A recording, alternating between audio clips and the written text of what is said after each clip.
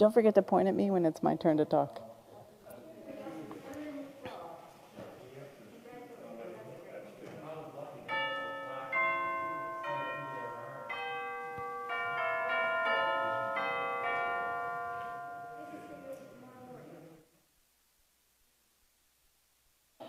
Good morning, everyone. Welcome to worship with Middle Spring Presbyterian Church. Let's take a moment to quiet our hearts and minds in preparation for worship.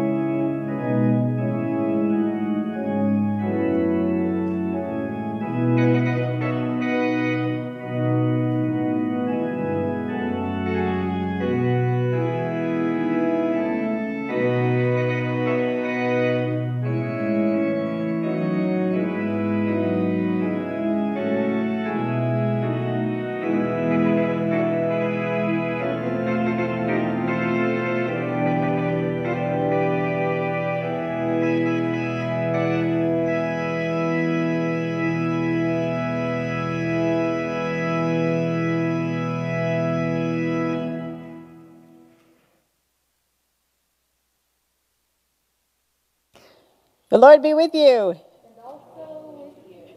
Welcome to worship on this Communion Sunday and 24th Sunday of Pentecost. Today is the day in the church's calendar that we celebrate our traditional fall communion. So in my understanding, for all of us gathered here, both here in our space and for you all online, Middle Spring has celebrated communion on this third Sunday of November every year since their founding.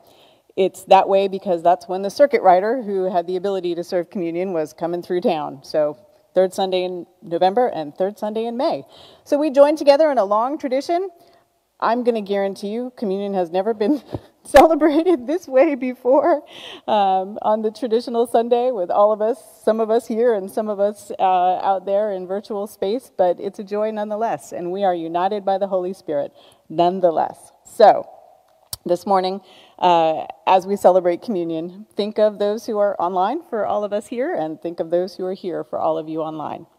Take a moment to share the peace of Christ with one another as well. The peace of our Lord Jesus Christ be with you all, and also with you. Let's join in prayer. God of righteousness, you overcome those who abuse their power and lift up those who suffer. Even now, when evil seems to hold sway, we know that you will have the last word.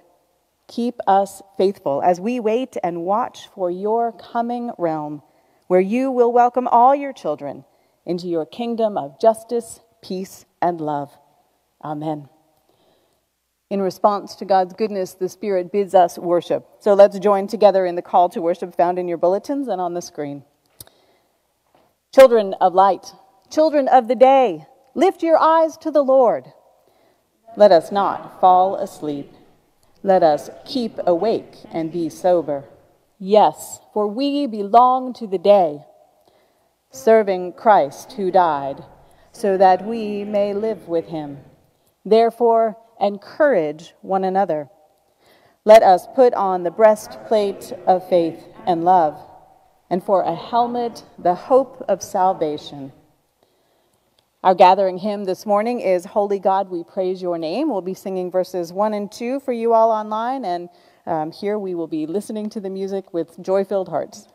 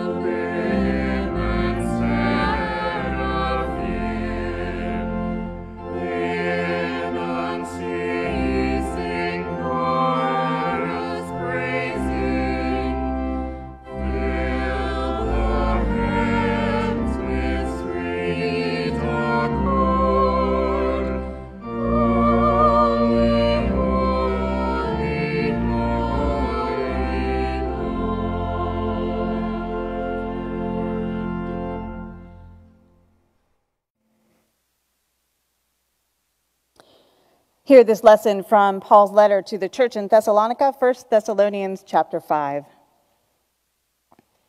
Now concerning the times and the seasons, brothers and sisters, you do not need to have anything written to you, for you yourselves know very well that the day of the Lord will come like a thief in the night. When they say there is peace and security, then sudden destruction will come upon them, as labor pains come upon a pregnant woman, and there will be no escape. But you, beloved, are not in darkness for that day to surprise you like a thief. For you are all children of light and children of the day. We are not of the night or of darkness. So then, let us not fall asleep as others do, but let us keep awake and be sober. For those who sleep, sleep at night, and those who get drunk at night. But since we belong to the day, let us be sober and put on the breastplate of faith and love, and for a helmet, the hope of salvation. For God has destined us, not for wrath, but for obtaining salvation through our Lord Jesus Christ, who died for us, so that whether we are awake or asleep, we may live with him. Therefore, encourage one another and build up each other, as indeed you are doing. This is the word of the Lord. Thanks be to God. Friends, you heard what Paul said. We are destined not for wrath, but rather for salvation. Therefore, let us turn and repent, confessing our sin to the one who loves us and who is eager to save and bring new life. We confess together.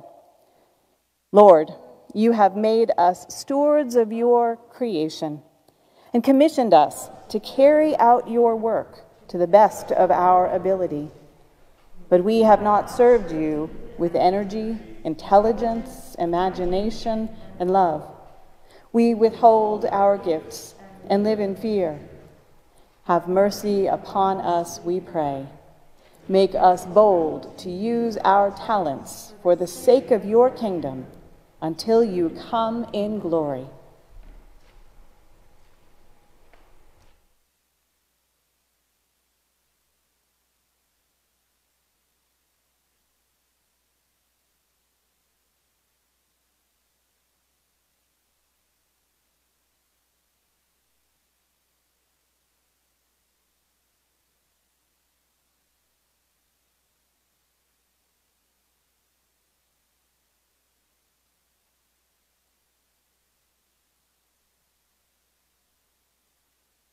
Amen. Sisters and brothers, hear the good news. We are children of light, and therefore we belong to our Lord Jesus Christ. And Christ lived for us. He died for us. He was raised for us, and he prays for us. Keep awake, therefore, to the cleansing, transforming work of the Holy Spirit in your life.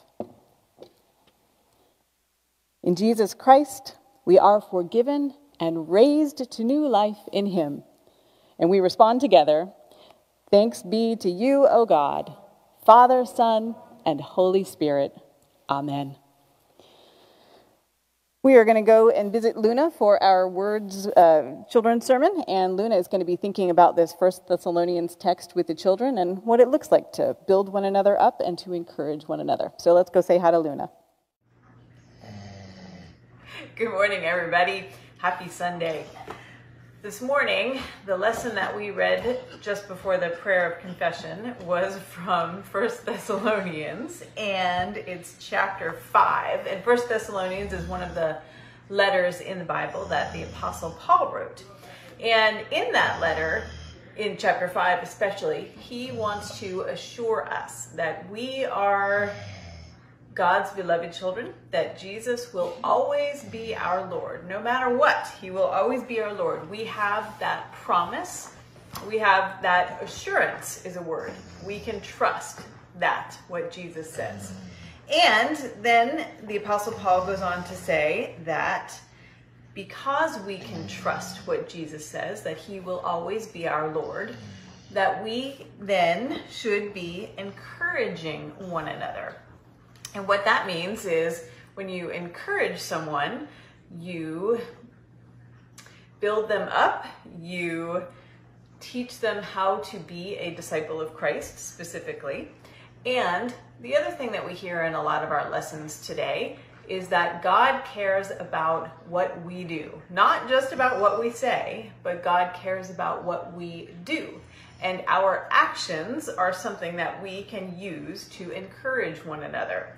So the way that works is when we see one another doing things that are important to God, we learn from each other. So I wanted to read you a poem I found online. This is a poem written by a man named Larry Claus. And it's called When You Thought I Wasn't Looking. When you thought I wasn't looking, I saw you hang my first painting on the refrigerator, and I immediately wanted to paint another one. When you thought I wasn't looking, I saw you feed a stray cat, and I learned that it was good to be kind to animals. When you thought I wasn't looking, I saw you make my favorite cake for me, and I learned that little things can be special things in life. When you thought I wasn't looking, I heard you say a prayer, and I knew that there is a God I could always talk to and trust. When you thought I wasn't looking, I saw you make a meal and take it to a friend who was sick, and I learned that we need to take care of each other. When you thought I wasn't looking, I saw you give your time and your money to help people who had nothing. And I learned that those who have something should give it to those who don't. When you thought I wasn't looking, I saw how you handled your responsibilities, even when you didn't feel good. And I learned that I would have to be responsible when I grow up. When you thought I wasn't looking, I saw tears come from your eyes. And I learned that sometimes things hurt, but it's all right to cry. When you thought I wasn't looking, I saw that you cared, and I wanted to be everything that I could be. When you thought I wasn't looking, I looked at you and wanted to say, thank you for all the things I saw you saw when you thought I wasn't looking. When I read this poem, I thought sometimes of the things that I see you all at home do, especially when you are with me at the children's sermon here in the church or in Sunday school. And I've seen the way you have invited your little sister to sit in your lap or little brother to sit next to you from time to make sure they feel okay and safe. And I've seen the way you hold your sister's hand when walking down the aisle down to come and sit with me. I've seen the way that you make space for children who are new. And when I see you doing those things, I feel encouraged. And I learned something from you about what it is to be a friend. So today's lesson tells us because Jesus loves us, we can take risks in doing things to show other people what it is to be Jesus' disciple. And we can encourage one another with our actions because God cares about what we do. So Luna and I are going to pray with you. Thanks for listening. Let's pray. God, we give you thanks for all the ways that you love us. And because you love us, we can love one another and support one another and encourage one another.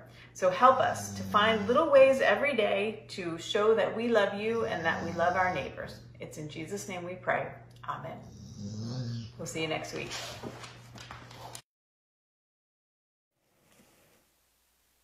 In preparation for hearing God's word read and proclaimed, let us pray. Come, Holy Spirit, open our minds and hearts this day, that we may be illumined by your living word and walk together as children of light. Amen. Our second lesson to us this morning comes from Matthew's Gospel, chapter 25. This is a continuation of the parables that Jesus tells us in this chapter. It's the second of 3. So here now, what's sometimes called the parable of the talents. Jesus said, "For it is as if a man, going on a journey, summoned his slaves and entrusted his property to them. To one he gave 5 talents, to another 2, to another 1, to each according to his ability. Then he went away. The one who had received the 5 talents went off at once and traded with them and made 5 more talents. In the same way, the one who had 2 talents made 2 more talents. But the one who had received the 1 talent went off and dug a hole in the ground and hid his master's money. After a long time, the master of those slaves came and settled accounts with them. Then the one who had received the 5 talents came forward, bringing 5 more talents, saying, 'Master, you handed over to me 5 talents. See, I have made 5 more talents.' His master said to him, 'Well done, good and trustworthy slave. You have been trustworthy in a few things. I will put you in charge of many things. Enter into the joy of your master.' And the one with the 2 talents also came forward, saying, 'Master, you handed over to me 2 talents. See, I have made 2 more talents.' His master said to him, 'Well done, good and trustworthy slave. You have been trustworthy in a few things. I will put you in charge of many things. Enter into the joy of your master.' Then the one who had received the 1 talent also came forward, saying, 'Master, I knew that you were a harsh man, reaping where you did not sow and gathering where you did not scatter seed.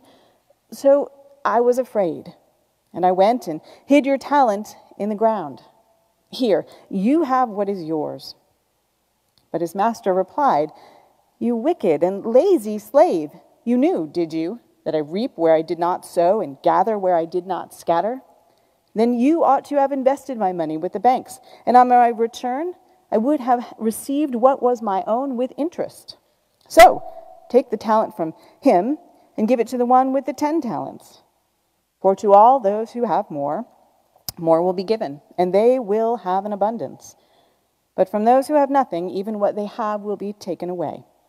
As for this worthless slave, throw him into the outer darkness, where there will be weeping and gnashing of teeth. This is the word of the Lord. Thanks be to God. One of the after-school activities available to my kids at school is rock climbing. And 2 of them have entered into this endeavor. One more, well, both of them really seem to enjoy it, that have started rock climbing. So when they first told me they would be rock climbing, especially when they would be leaving the safety of the rock climbing gym wall at Mercersburg and going out into the real world to rock climb, I have to admit I had some fears about them doing that. But Priscilla at some point tried to explain to me that they do everything they can to minimize the risk. And I heard her, yeah, but she's 16, what does she know, right? She's 18 now, but this was when she was 16. But I have sought to listen and sought to learn more about rock climbing and the joy they have in doing it and how much they appreciate challenging themselves. That's all really good for them. I recently, about the time they started rock climbing, a documentary came out called Free Solo. And this is about a rock climber named Alex Hanold. And it is him being filmed free soloing El Capitan, which is a 3,000-foot vertical wall in Yosemite Park. Free soloing means that you do this with no safety precautions in place at that moment. So no ropes, no harnesses, I guess they have chalk and climbing shoes, right? That's it. Yeah. So I thought, oh my gosh, this is insane, right? And fortunately, my children think that is also insane. So, thanks be to God for that. Recently, I saw a little interview with Alex Hanold, and he explained in that interview some of what he understands about risks and consequences. And you need to know that scientists have actually studied his brain, and his brain is not normal. He does not process fear like normal people, so he's got that going for him. But in this interview, he explains that he spent about 10 years preparing for this climb that he did. And he said, by the time the cameras are filming me, there is almost 0% risk that I will fall. And this is the difference between the risks and the consequences. He's very aware that the consequences of him falling do not change. If he falls, he will die. End of story. However, with all the preparation he has done, the risks are very, very small, in his opinion. I'll have to take his word on that. So he practiced, he did it. And again, he is able to differentiate between risks and consequences. And I think there's something for us to hear about that difference as we think about today's parable. So in this parable that we have with Jesus today, chapter 25 of Matthew, the context in which this is set is Jesus talking to his disciples about what will happen at the end of days. And he has told his disciples that they will see the Son of Man return, but that about that hour and time, no one knows when that's going to happen. And then he tells us, since we don't know when it's going to happen, this is what you need to do. And he tells these 3 parables to the disciples about what it looks like for them to wait for whatever period of time they need to wait. Last week, we had the parable of the bridesmaids, and we understood from that parable that part of our waiting is to do so with patience and to be always ready. And so we talked about what it looks like in our context today to be ready. In this parable, we're taught something different about what it is to wait. So clearly, we have the 2 servants who received 5 and 2 talents, and they have been busy using their talents, waiting for their master's return. And just so you're aware, a talent was a tremendous amount of money. So this isn't a real story in terms of servants being entrusted with money. A talent was 1,000 denarii, and a denarii was a day's wage. So we're talking about 5,000 days of wages, which I didn't do the math, but I'm not sure that I will actually work 5,000 days of my life. I don't know. So it's an incredible amount of money. They use that money to make more money. They return it to their master. He is pleased.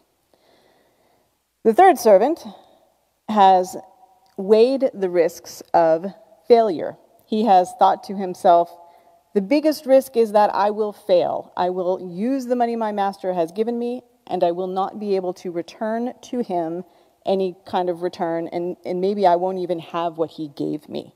So he believes that's the biggest risk. But the parable shows us that he has believed wrongly, because upon hearing that his slave did nothing with what was entrusted to him, the master goes ballistic and calls him worthless and throws him into the outer darkness where there's weeping and gnashing of teeth. It seems an outsized reaction to someone's paralyzing fear. And it makes me think that maybe the third servant had reason to be afraid.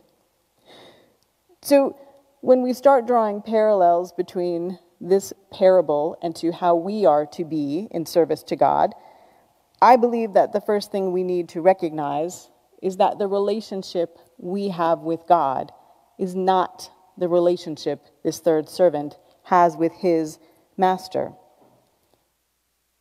The parallel that I believe we need to draw is the understanding that the master, while away, entrusts things to his slaves and desires them to be used. The God that we serve does not care about the results so much. And in fact, you heard that particular master say to his slave, you could have at least given it to the banker, and then you would have gotten a little tiny bit, and I would have that return. The slave's biggest sin, if you will, was that he was unwilling to take any kind of risk. And so at the end of the parable, when we hear that those who have much will be given more, and those who have little, even that will be taken away, it's not necessarily in reference to what they have, their material good or their talents, their gifts. It's in reference to the amount of courage they have in using those gifts. That's how I understand this parable on one level. There's a lot of levels that parables are meant to be read on. This week, I had the opportunity to have a conference with my friends in Honduras and to hear from them. And they were telling us about what has gone on in the country since Hurricane Eta. Not a hurricane for them, a tropical storm Eta, but still just devastating. News reports say that the damage in Honduras is akin to the damage that was done by Hurricane Mitch in 1998, which was simply, again, devastating to the Honduran people and their economy. Even still, when we go to visit, they can point out places in Tegucigalpa where damage occurred and has not been fixed from 1998. So we listened to our friends in Honduras tell us about their plans for responding to Hurricane Eta. And these are people whose material resources pale in comparison to what we have. These are people for whom travel is difficult. It's also a country being ravaged by COVID, and they do not have the medical resources we have. And they were so full of hope for what they could accomplish in the country. They have plans for asking every Presbyterian congregation to give whatever they can of clothing and food and money. They have buses that they have borrowed or rented and are gearing up to take them into the countrysides, into the places most affected. And then this was just what made my heart sing in reference to this parable, is my friend Alex said, we don't know what the results of our efforts will be. It could be that we will receive 1 bag of rice and 1 shirt. and that's all. But nonetheless, God will be pleased with our efforts, and we will take those goods and ourselves into these areas of need, and we will seek to do God's work.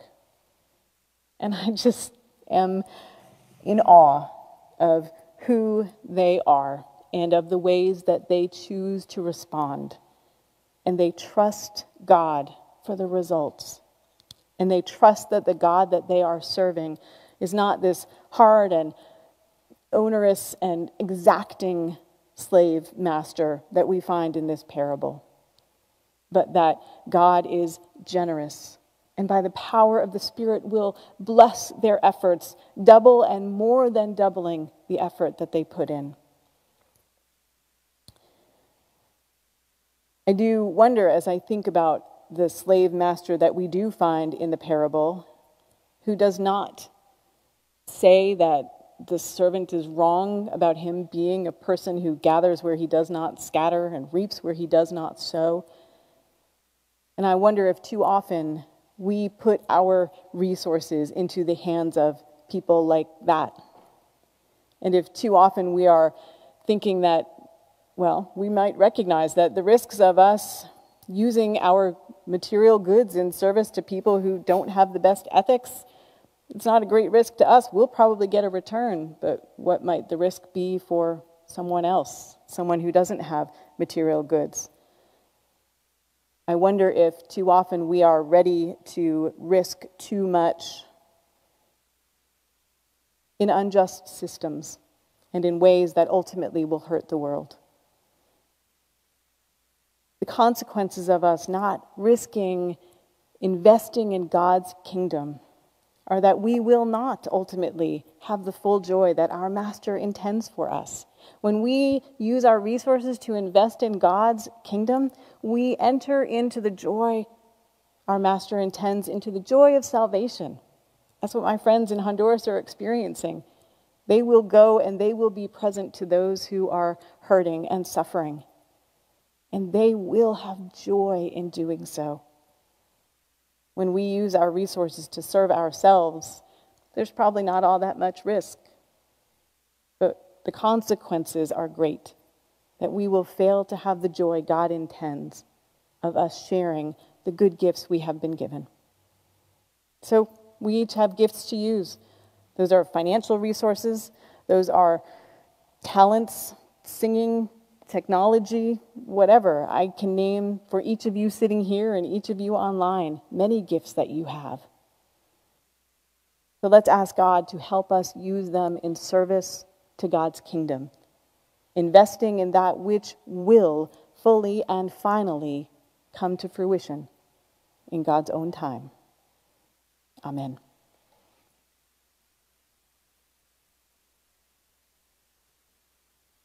Friends, this brings us to the time of our offering. So thank you for all the ways that you have given to Middle Spring. For you online, well, everybody here too, you know the ways that we receive gifts from you through our Give Now button on the website, or by mailing them to the church, or bringing them here on a Sunday morning as you feel comfortable. So thank you for your being willing to invest in what Middle Spring is doing in order to further God's kingdom. We seek to be good stewards of your gifts, and we are grateful. There is another refrain that we're going to try in our bulletins. So in response, one more thing. Next week is our traditional Thanksgiving service, and it will also be a Sunday that we talk about the Presbyterian Women's Thank Offering. So I'll have more information for you about that offering next week, but we will be receiving that offering as a church for the Presbyterian women to share with Presbyterian women globally. And so I'll have some information for you about how that offering is often used. Friends, in response to God's goodness, we say together, "Thank you, O God, for the gifts you give. Enable us to be good stewards of your abundance." I'm going to come down below and share prayer concerns with you from down there.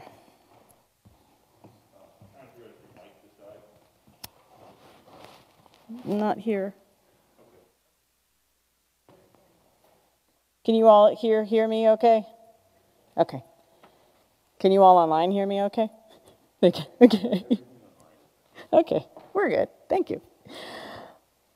As we come together to celebrate communion, I have joys and concerns to share with you. Please feel free to, for those of you who are online, to continue to lift joys and concerns in the comments for us to share.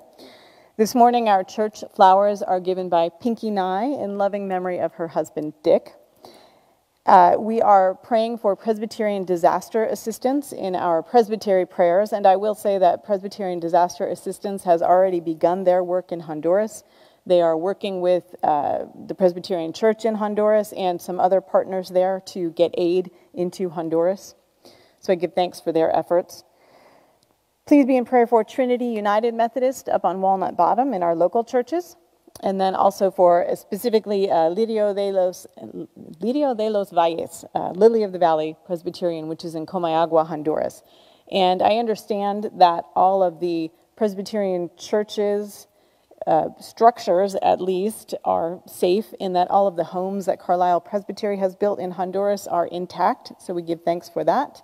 But please do continue to hold not only the folks in Honduras, but in Central America in your prayers. Honduras alone lost something like 300,000 acres of crops, 26 bridges were destroyed, and another dozen or so damaged. Many people displaced from their homes, and that's just in Honduras. And there is another storm off the coast of Honduras. Hurricane Iota is churning away off the coast. So please continue in prayer for these folks. Just one more joy to share, two more joys, three. Kaylee Elizabeth was born to Amy and Mike Zimmerman, and granddaughter of Larry and Barb Singer. So we give thanks for new life in their home. We have Zeke home, so we're glad for that.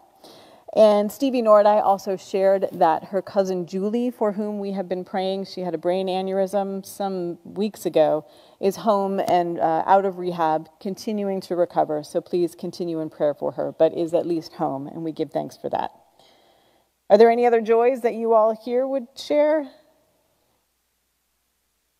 Any joys in our comments to share? Okay. Concerns then to share with you.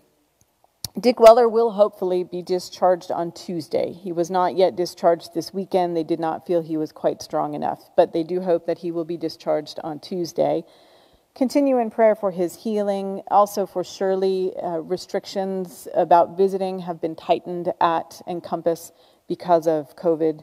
So she is not able to be there as regularly as she would like. So please, prayers for strength for her and patience for both of them and healing for Dick. So we look forward to joy with him coming home. Dick was worshiping with us online last week. So Dick, if you are worshiping with us again, we are holding you in prayer mightily. Pinky Nye asks for prayer for her granddaughter, Lauren. Lauren was also diagnosed with leukemia and is in Hershey Hospital. It is also a highly curable form of leukemia, so she is hopeful that Lauren will be cured and will be coming home soon. She should be in Hershey for at least another week or two, they expect. Please be in prayer for my grandmother. Her name is Ursula, and she had a really bad fall about a week ago and ended up with a couple staples in her head. That's all healing well, but the fall really seems to have hastened her decline. She'll be 97 on November 20th.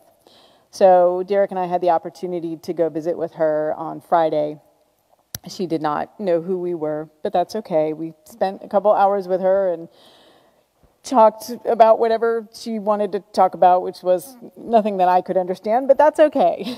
We just had a nice conversation, and most importantly for me, I was able to give her a hug and tell her I love her. And so I pray that she is at peace and pain-free, and in God's good time, she will be brought home. So please be in prayer for Ursula, for my mom and dad, and my sisters, Ursi and Cindy, and all of our family. Thank you. I appreciate that.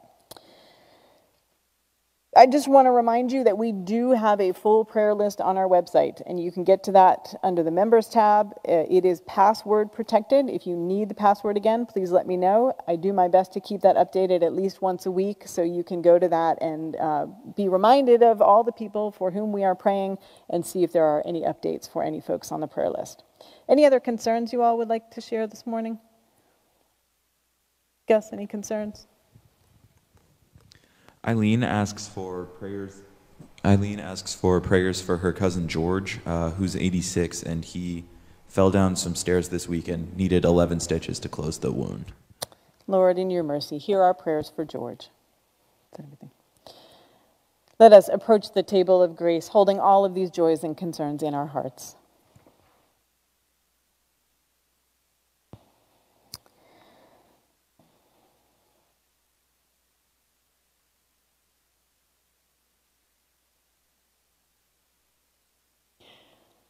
Friends, this is the joyful feast of the people of God. They will come from east and west and north and south and sit at table in the kingdom of God. In this sacrament, we remember Christ's sacrifice for us, and we rejoice in the outpouring and the renewing of his grace every day.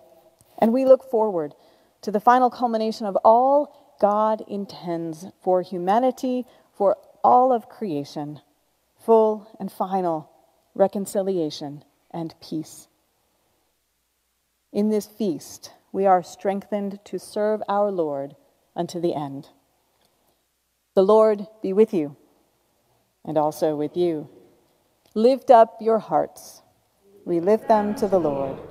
Let us give thanks to the Lord our God. It is right to give our thanks and praise. Holy God, when your people did what was sinful in your sight, you sent prophets to pronounce judgment and proclaim deliverance. You called them, and you call us to repent and return to you and live in ways that honor your holy name. But through it all, you never forsake your promise to love and lead. Therefore, we join our voices with all the faithful who forever sing to the glory of your name. Holy, holy, holy Lord, God of power and might. Heaven and earth are full of your glory. Hosanna in the highest. Blessed is he who comes in the name of the Lord. Hosanna in the highest. Jesus preached the parables of your kingdom, O God, calling us to be faithful with the gifts entrusted to us, so that we might enter into your presence with joy, experiencing what you desire for us. Praise to you, Lord Jesus. Dying, you destroyed our death. Rising, you restored our life. Lord Jesus, come in glory.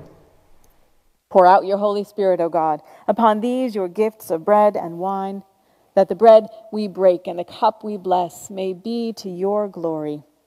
Keep us watchful and awake as children of light, encouraging one another and building up your church, while we await the coming of your great and glorious day. Enable us in word and deed, in heart, soul, strength, and mind, to be the body of Christ in the world. Through Christ, with Christ, in Christ, in the unity of the Holy Spirit, all glory and honor are yours, Almighty God, now and forever. Amen. And now, with the confidence of the children of God, we are bold to pray as Jesus taught us. Our Father, who art in heaven, hallowed be thy name. Thy kingdom come, thy will be done, on earth as it is in heaven. Give us this day our daily bread, and forgive us our debts, as we forgive our debtors. And lead us not into temptation, but deliver us from evil.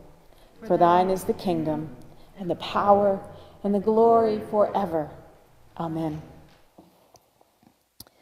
The Lord Jesus, on the night of his betrayal, took bread, and after giving thanks to God, he broke it. And he gave it to his disciples, saying, "Take, eat, this is my body, broken for you. Do this in remembrance of me." In the same manner, he took the cup,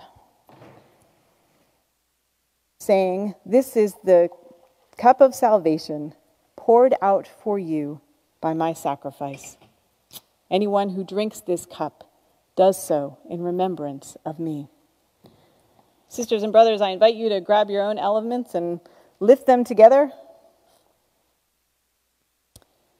Every time that we eat this bread and drink this cup, we proclaim the saving death of our risen Lord Jesus Christ until he comes again, and he will come again. If you are with one another out there, or even in here sitting next to a friend or a spouse, I invite you to serve one another. Because you came together, it's safe. If you're out there, you may serve one another. If you are here with us, let me serve you if needed. This is the body of Christ broken for you. This is the blood of Christ shed for you.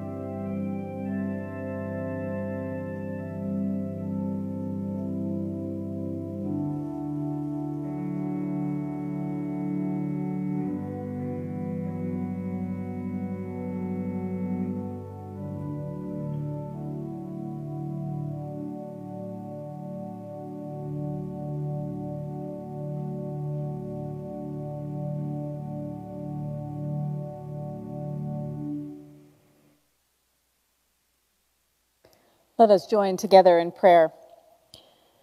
Holy Spirit, you have filled us with your life.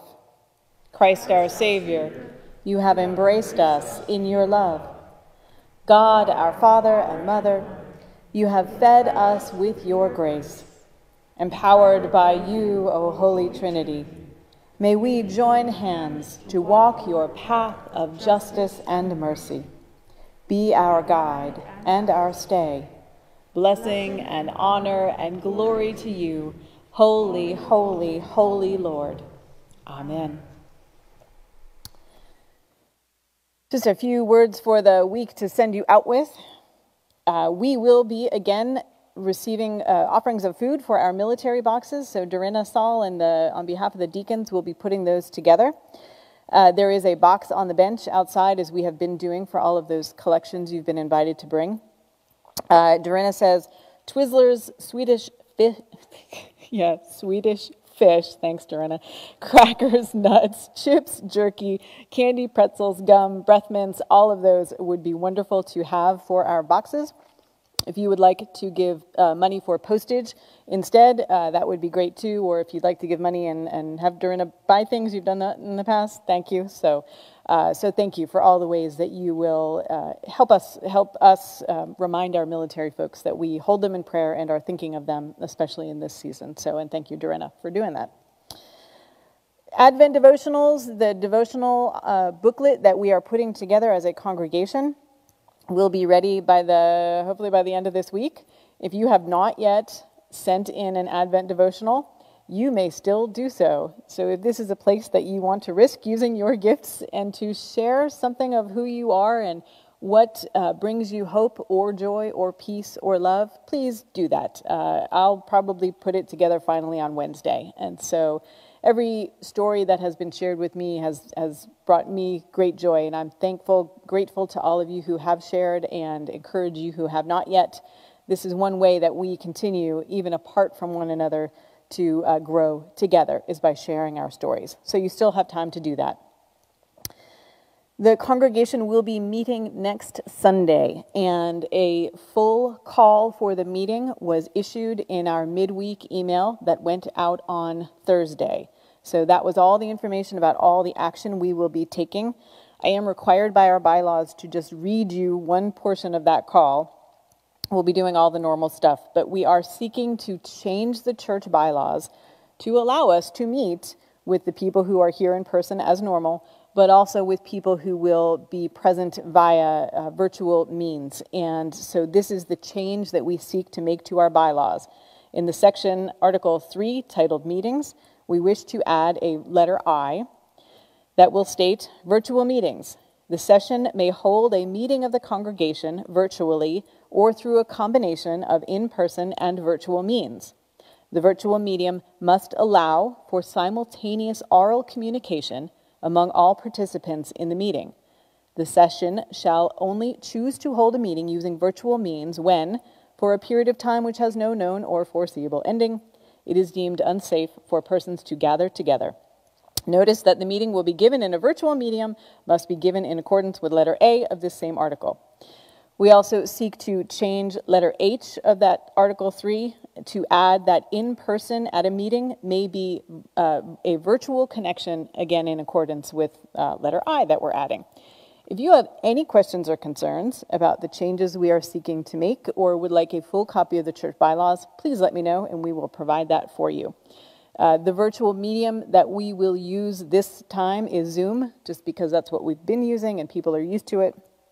So in this coming Thursday, you will receive an email that will have the Zoom invitation, a link you can click on. It will also have instruction for downloading Zoom, for getting connected on Zoom. If you just want to call in on the telephone, you can do that. Your normal old house phone can connect you to the meeting. Joe Brett has joined choir fellowship that way many a time, and it works well. So, and you will have the ability to listen and to speak and to vote using your telephone. Session is working on all these details. So thank you for being willing to be present, especially because we will be electing our ruling elders and deacons and an auditor, and I'm grateful to those who give their time in this way, and you saying yes to them and to the service they are offering is a way to be of support and encouragement to them. So please make every effort to join. Those are all the announcements that I have. Anything else for the good of the body from anyone? Then let's stand in body and our spirit to sing our sending hymn, which is Holy God, We Praise Your Name, verses 3 and 4.